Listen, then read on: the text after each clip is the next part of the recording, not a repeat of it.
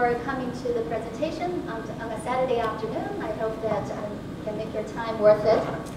So today I'm going to present a piece of research that I've conducted with a co-author, a professor at the University of British Columbia in Canada. When we conduct research, particularly in political science, we want to ask an important question, a question that has real-world implications. The question that motivated our research is the following. Why do some of the territorial disputes last for a long time? Of course, this is a very big question, and no piece of research can answer it definitively, but we hope that our research can contribute to the understanding of the question. Now, some of the examples of the kind of disputes that we're looking at are Kashmir conflict between India and Pakistan over the piece of territory, Taiwan, which is a big issue for China, and in the U.S.-China relations, and conflict between Palestinians and Israelis. A big part of that is about the status of Jerusalem. So what do these conflicts in common? It seems that they display the characteristic of so-called issue indivisibility. Now, what do I mean by that? At least one side of the disputes has taken a position of all or nothing. And moreover, it seems that states are not willing to accept side payments to resolve such disputes. Notably also, in all of these conflicts, historical ownership is involved by the parties to justify their policy positions. So there are two key things in these conflicts. One is that parties take very hardline positions. They claim the issue is indivisible. And also they associate that with historical ownership. So we asked two specific questions related to these observations. Now the first question is, can historical ownership be a source of a perception of territorial indivisibility? Now you may pause and think about, wait a minute, but territories are divisible. Now even this piece of desk physically can be divided. Now the problem with that is that the value of the desk will be lost if it's divided. So it's not that physically it cannot be divided, but its value may be lost. So we define indivisibility, or what we call a good is indivisible, is in the following sense, that it cannot be divided without losing its value significantly. All right, so if historic ownership can lead to the perception of something is indivisible, in particular territories, can this perception lead to a more uncompromising foreign policy positions on these territories, or these territorial disputes? So these are the two questions that we ask in this research. Now, why is it that historic ownership, possibly leading to the perception of indivisibility, and why such a perception may lead to more conflict? We offer a theoretical argument for the underlying link between these concepts. First, historic ownership of a territory can form an important part of a nation's identity. Moreover, national identity is a more or less important part of an individual's identity. So we can think of individuals as more or less patriotic or nationalistic. And national identity could be a bigger or smaller part of an individual's identity. So Americans, for each American citizen, you have an identity about yourself, and part of it may be related to you being an American citizen. And so is the case with Chinese citizens. Now, losing a historically owned territory for a nation may lead to loss of national identity to some degree. And that, in turn, may affect an individual's sense of who she or he is. As a result, individuals may react with more or less emotional intensity toward a loss of territory that is considered historically owned by his or her nation. So that's our theoretical argument.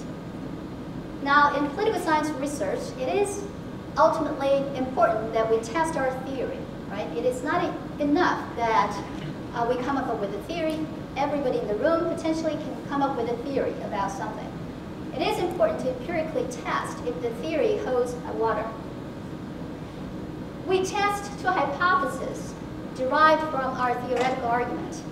Now, the first hypothesis is the existence of a historical ownership increases a perception of territorial indivisibility.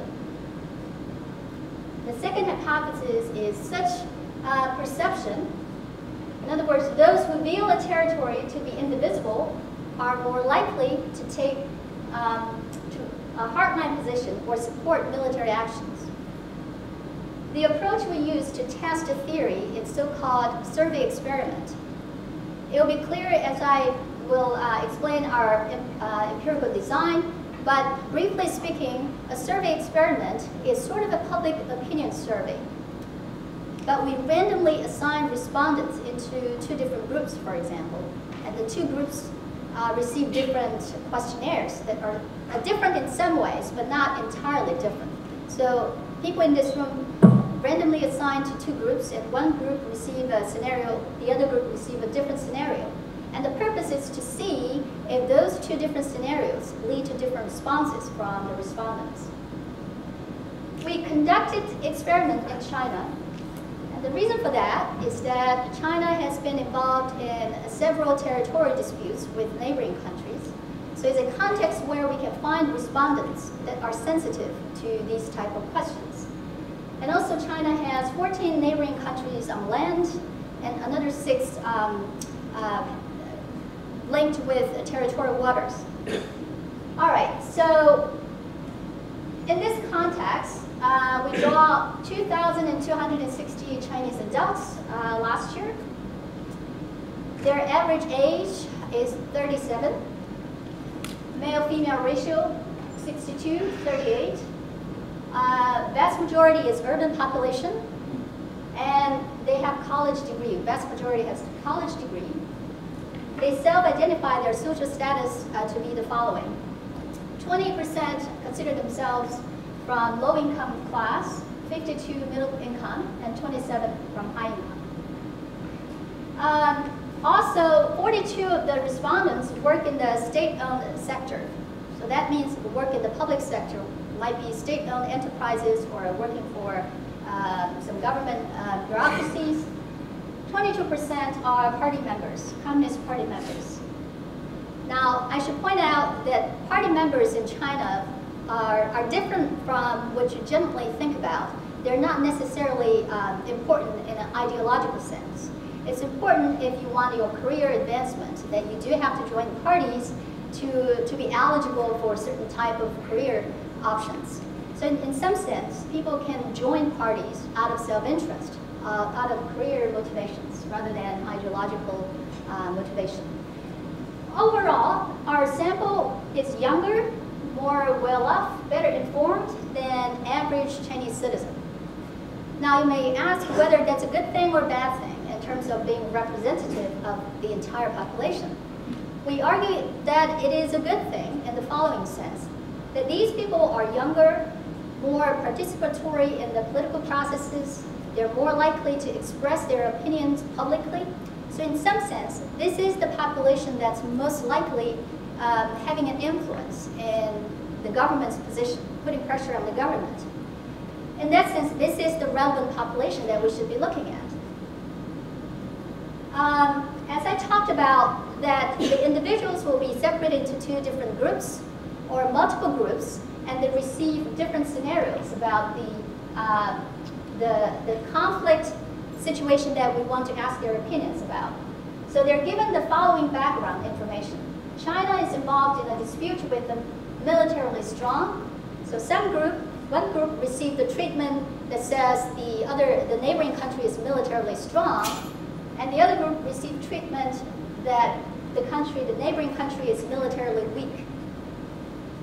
Another treatment is that this is an island dispute versus a piece of land bordering two countries, which is a land dispute. And also the territory has economic value, or the territory's economic value is unknown. So basically, the groups receive different treatments. The most important one, the one that's most relevant to us, is one group received the treatment that the disputed territory historically belonged to China. So it's the idea of historic ownership. The other group received the treatment that the territory did not belong to any country. We asked two survey questions. Now the first question is ask the respondents to express whether they think the following outcome of the dispute is acceptable or not. So first of all, we're getting at whether they believe a certain type of outcome is acceptable or not. Now the first says the two countries share both the sovereignty and right to use the territory. So in some sense, this is a divisible outcome. The second one is also a divisible outcome, but China has the sovereignty, the two countries share the right to use the territory. The next two are what we consider as indivisible outcomes. The first one, or the third one, says that China has both sovereignty and the right to use the territory, but makes compensations to the other country. And in here, we also separate the group for two different treatments. One is that this compensation will be monitored by an international organization or not monitored by any third party. The fourth one is what we consider as the extreme indivisible outcome, which says that China has both the sovereignty and the right to use the territory and does not offer any compensation to the neighboring country. So what do we find? There are lots of things going on in this picture. Due to time constraint, I'm just going to highlight the most important one.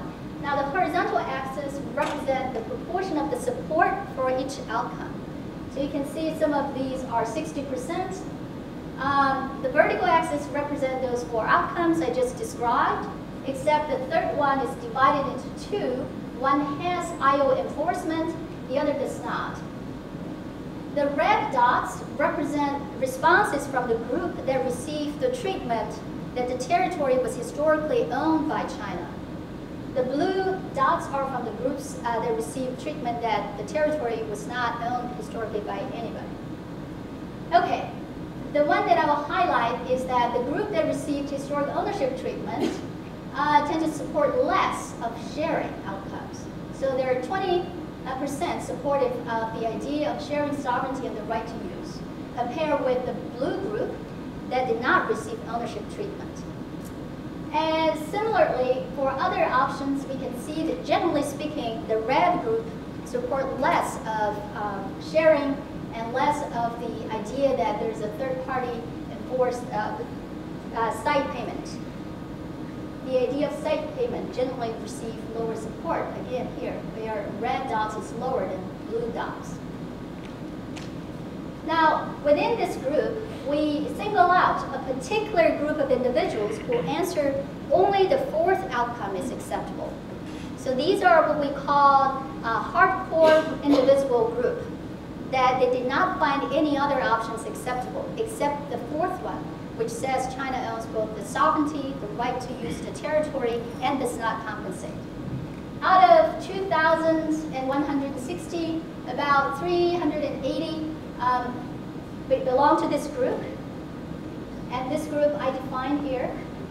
Only acceptable outcome is the last one.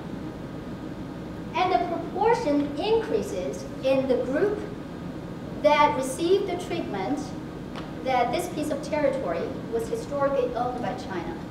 So comparing two groups, one received one treatment that says no historic ownership, the territory, and the other received the treatment that it was historically owned by China. The group received that treatment tend to have more of these such individuals that holds more extreme view. Now the second question we ask is, we remind the respondents that the following policies are all on the table.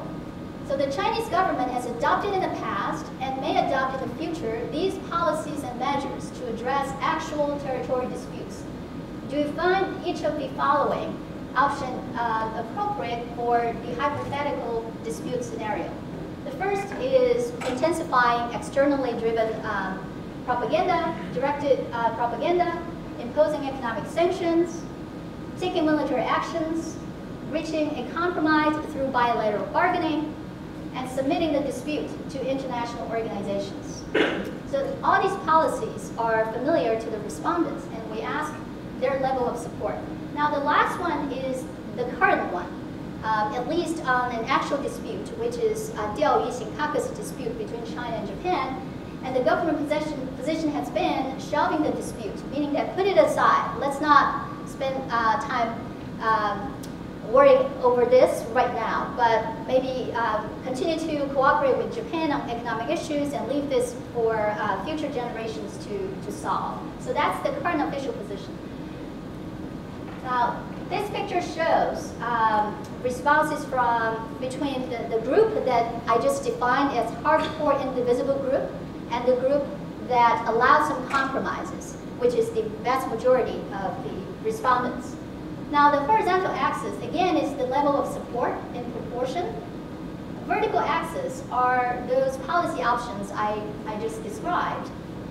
Now, the takeaway point from this picture is that, so the red dots represent those hardcore individuals' responses. And they tend to support more of the conflictual policies. So economic sanctions has higher support from these individuals than from those individuals who think that some level of compromise is acceptable.